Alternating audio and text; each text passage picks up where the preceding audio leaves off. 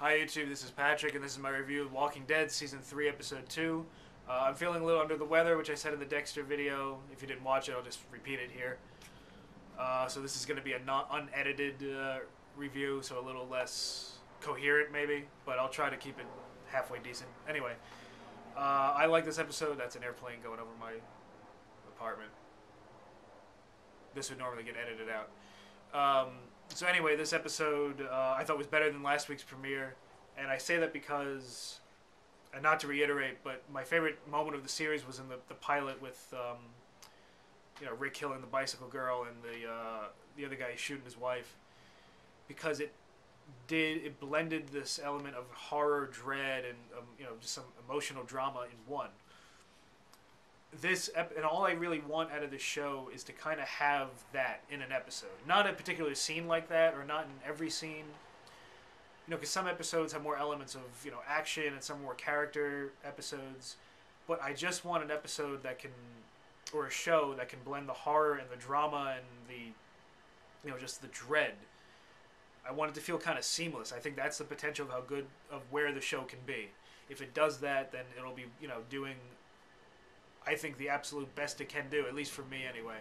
And this episode, after the first 20 minutes, this episode kind of had that element to it. Starting off with the prisoners that they found. First of all, there was definitely more than one zombie chasing them when they brought Herschel into that room. So that was kind of weak that they opened it like that, but whatever. The whole thing with the prisoners, it gave us some horror and action elements. I love the prison and the lighting and everything. It was even a little funny with the prisoners just attacking the zombies, not listening.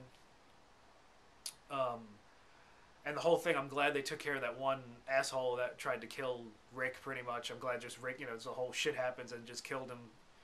That really helps you, show you where Rick's character is and where, T-Dog and Daryl had no problem with it. And where they all are, basically. So, yeah, I liked all that stuff. It was stupid to see Rick chase the guy. But Rick just letting the guy get killed, that was unnecessary. So there was that bit of awful that I expect. And even leaving the other two guys in the other prison room, it was just this really just sense of ugh. And so yeah, all that stuff was good. T-Dog got some lines finally. Daryl's still great, and good job of Andrew Lincoln in this episode. He was really strong. And the rest of the episode with everything with Herschel, that was kind of where the emotional elements came into it. I thought the scene with him and Maggie, where Maggie just basically tells him to let go, was actually really well done. Really surprisingly kind of effective out of nowhere, pretty much.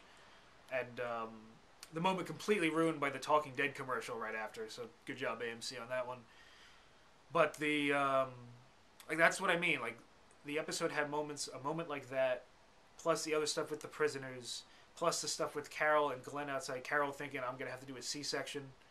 And, the characters doing stuff of importance that, matters. And it's happening within, this world that, the sense of they're doing it because of that they live in this world, pretty much. It didn't feel filler. It just felt like it was important for them to be talking about these things or doing these things. So, yeah, so I liked it much more. And Carl's still an idiot, but at least he did something useful. I don't care about Lori and Rick's marriage, but they don't really seem to care either. So, it's basically more about getting the baby delivered. They're doing a better job with Lori, I guess, so far. But, yeah. And I'm happy to see that Herschel's still alive. It's a good fake out on them. That's another good thing. The show, can kill anyone off. So, when they don't, it's kind of a surprise. And I actually thought we were going to lose Carol there because someone was watching her at the end. I don't know who that is. But maybe it was Merle. AMC ruined it again by showing Merle in the preview. But Merle could be with the governor, who we're going to meet next week, along back with Andrea and everything. Now that everything, the prison is settled in, and we all know where we're at, basically. So I'm looking for next week's episode to be a bit, not maybe slower paced, but it's going to be more introductory stuff with the new characters and everything. But should be interesting. And again, I hope the show can keep it going the way it did in this episode. So yeah, it's all good to talk about. Sorry, again, this is short. I'm not really feeling well. So yeah, I will talk to you guys next week.